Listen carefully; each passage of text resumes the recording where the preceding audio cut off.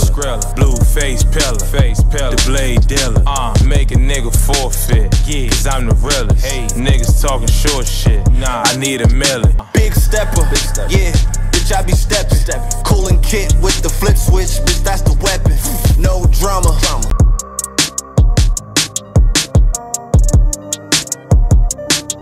Welcome to New York Giants Full Access. This legend bring them sounds at one time. I'm hard, and we got you. And that's it, man. Go purchase Big Pat Sports Talk merch and support the family, man. And welcome to Big Pat Sports Talk. Thank you for your support. What's going on YouTube, Instagram, Twitter, all platforms? Welcome to another episode of New York Giants Full Access with your boy Big Pat Sports Talk. And today's subject, we're talking about Mr. Darius Slayton. Does he deserve a contract extension with the New York Giants? He's been in the news the past week or so, asking the New York Giants to extend his contract. He believes that he's worth more than the $6.5 million that he's getting this season, and this is the last year of his contract, so this is not out of the ordinary.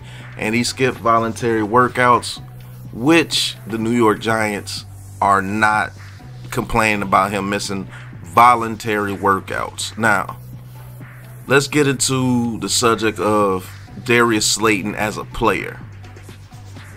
Now, when it comes to consistency with the New York Giants over the past 4 to 5 years, let's just say as long as Daniel Jones has been here, I believe since 2019, he has been probably the only consistent player year after year for the New York Giants.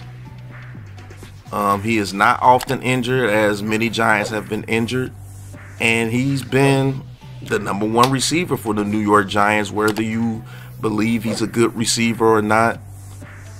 He's been the #1 receiver as far as production for the New York Giants since 2019, his rookie season. So he's gonna give you at least 700 yards to between 2 to 5 touchdowns a year. Now, are those great stats? No. Those are not #1 receiver, elite receiver stats, according to what other receivers are doing, like Justin Jefferson and Jamar Chase, DeAndre Hopkins, Devontae Adams, DJ Moore, Stephon Diggs, all those upper echelon receivers. So a lot of Giants fans I have seen over in the media, over on Twitter, that they don't believe this guy deserves another contract. They believe this man is only worth $3 to $5 million. They saying that he's been done that the $6.5 million, he's really not even worth that. So Slayton as a player, he's not the greatest route runner, and he hasn't had consistent hands throughout his career. Now, this past year, he only dropped 1 pass, which is tremendously better than what years have passed where he's dropped crucial passes and crucial games and things of such. But he's been the only receiver that's been consistent for the New York Giants, no matter who the quarterback is. He's always given us between 700 and 780 yards and between 2 to 5 touchdowns every year. So just that alone, I believe, is worth something. Like, I believe Slayton on a good team can be a decent #2 and a heck of a #3 receiver. So Darius Slayton has been averaging 700 yards and a couple of touchdowns, being the primary focus on a team that does not have a good supporting cast. We don't have a good offensive line. We don't have a great running game. Everybody believes and will tell you we don't have a quarterback. And our offensive systems have changed mightily over the past 4 to 5 years. But he just seems to consistently give you that consistent production. And I do believe that's worth something. And when you look at the receivers that are being paid, that are #2 receivers, like Gabe Davis, like a Alan Lazard, like a Jacoby Myers, what's the guy over there? Is Kendrick Bourne, and receivers as such, like a Jerry Jeudy that got paid $18 million and he has never gotten a 1,000-yard receiver. That's a knock, 1,000-yard season. That's a knock on Darius Slayton. Oh, he's never had a 1,000-yard season. Well, those guys are getting paid between 11 and 17 million. And if I'm a player as Darius Slayton, hey, look, when you put up my numbers against those guys, they're very similar. So why shouldn't I, in the last year of a deal, which I took less money to come play for you, why shouldn't I get what I'm worth, which is between 11 and 14 million? I say give him 12 million per year over the next 2 years. And it'd be a 3-year contract with an out after 2. That's what I say that he should get. But a lot of people believe that we should just let him go. That he's not worth another contract and he's not a good enough receiver to even be asking for a penny more than what he's getting right now. He should just be grateful for what he's getting right now, which I believe that is not true. Think about this. If we get rid of Darius Slayton, our receiving core has gotten a lot better over the years. The past 2 years, we have Malik Neighbors, Wan'Dale Robinson, Slayton, Hyatt. We just signed Isaiah McKenzie. You know, Bryce Ford Wheaton's trying to shake back from the ACL last year. But if you get rid of Darius Slayton, who's going to be your number 2 receiver besides Neighbors? Beside Neighbors? Do you really believe that Jalen Hyatt is ready to go out there and be a primary focus of an offense when they try to take Malik Neighbors from us? Or they bracket Wan'Dale Robinson in the slot? Because Wan'Dale Robinson is not a number 2 receiver. He's a slot receiver, and I do believe he could be one of the better slot receivers in this game. That is true. But can you depend on Hyatt to be the number 2 receiver? For all the people that want to get rid of Darius Slayton and don't value his worth to this team, is Hyatt's route running up to par? Is Hyatt really ready to take that role over and be that other primary option on this team? Let's not forget that Slayton is the most veteran receiver on this team besides Hodgins, and Hodgins is not a guy that you can depend on getting you the ball down the field. Now, Hodgins in the red zone, I believe, is the best on the team besides Malik Neighbors at getting the ball in the end zone far as a receiver. Like, he does that very well. Some reason he in the red zone is money. But what about getting the ball down the field? What about stretching the field? What about that receiver you could count on to run those deep dig routes the way Slayton runs them? Can you really depend on Hyatt to do that consistently? Can you depend on Hyatt to bring coverage besides the deep ball? These are some of the things that you have to ask yourself with Darius Slayton. And with Darius Slayton, you get loyalty.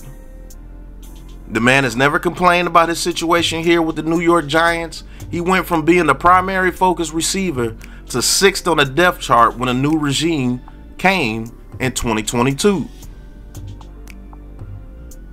You guys seem to forget that you were wanting Alex Bachman and David Seals and people like Marcus Johnson over Darius Slayton that year, and he wound up being a number 1 receiver again. He's not often injured like Shepard was. And let's not forget, he's not the only receiver on this team that had questionable hands before last year. It's just a fact. And Hyatt had more drops than Slayton last year. And way less playing time. Even though he's a rookie, I'm quite sure he will fix that in the years to come. The man went from 6th on the depth chart to being the number 1 receiver again. And then when it was time for his contract, He could have signed for more money with the Falcons, but he came back to the Giants. Now, you can have whatever reason you want to say that he didn't go sign with the Falcons and had to come back to the Giants. You can say whatever you want to say, but he did that after you told him that he probably wasn't even going to have a spot on this roster. He was behind Kenny Galladay, no longer here. Kadarius Toney, no longer here. David Seals, no longer here. Alex Bachman, no longer here. Marcus Johnson, no longer here. Sterling Shepard, no longer here. Guess who's still here? Darius Slayton. And last year, he did it again. He had the most production out of all our receivers again last year. Now, according to a lot of Giants fans and a lot of the negativity these Giants fans give out, that doesn't mean a dang on thing. Get rid of him. Let's go with the youth movement, even though he's only 26 years old. Even though he knows the system. Even though he's been the most consistent Giant since he's been here. Let's just keep it a buck. Because Andrew Thomas' first 2 years, he was shaky. Dexter Lawrence first 3 years, he was shaky. Daniel Jones is still shaky. Saquon Barkley in and out the lineup. We brought in Darren Waller last year, in and out the lineup, not consistent. Hyatt, not consistent. Wan'Dale Robinson, injuries. Hodgins, inconsistent. Very good in the red zone, but inconsistent. Not somebody you're scared of. Richie James went over to the Chiefs. Kadarius Toney went over to the Chiefs. So all those guys that were in front of him, he put his head down, he worked, and when he was called upon, he stepped up every time. You cannot take that away from him. So a lot of these Giants fans that are just ready and willing to get rid of anybody that asks for a little bit of money in their pocket, you better start rethinking some things, because what his production and where the money lines up, he's actually worth pretty much double of what he's getting right now. Because Gabe Davis, Alan Lazard, all those guys that got those contracts are putting up similar numbers to Darius Slayton. And those guys are not much better than what Slayton brings to the table. Yes, he might not be the greatest route runner. He might not be a good red zone receiver at all. But what he does do is he stretches the field, and he seems to always be that guy we throw the ball to when we need yardage. He just seems to come up big for us in moments that we need him to. And I do believe that's worth a contract extension of at least $11 million a year. You guys are acting like he's asking for $20 to $25 million a year. That's not what he's asking for. He's not asking for T. Higgins money. He's not asking for Brandon Ayuk money. He's not going to get Calvin Ridley money or Christian Kirk money, or he's not going to be asking for CeeDee Lamb money. Let's stop acting like our players can't ask for anything, especially when they go out and earn it.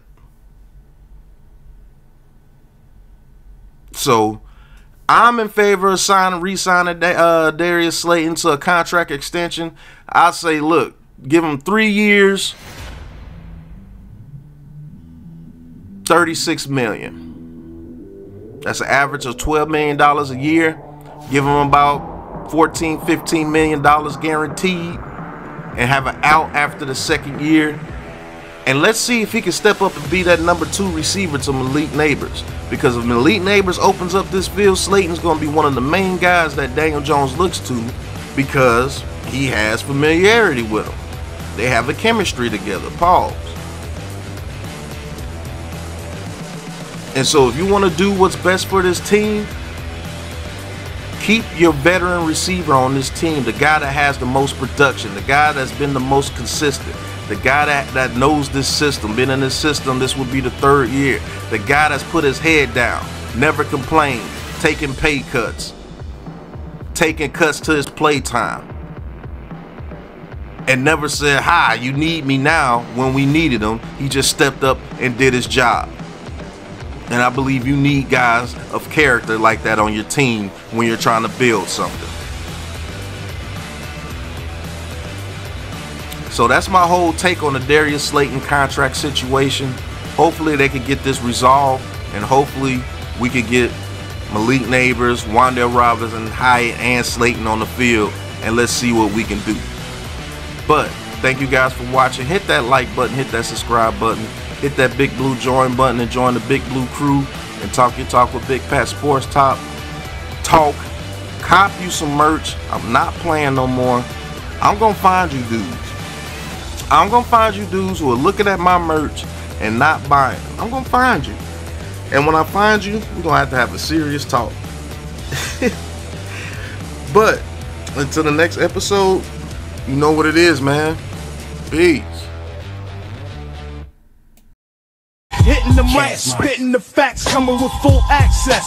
Big Pat in the house with giant tactics. Eli's handoff, rapping the classics. 90s beats, we blast this in New York. Big Blue. Where the G-men roam, Super Bowls in the vault, that's the Empire's home. Red, white, and blue, where the legends are grown. Giants full access, this the zone, got the tone.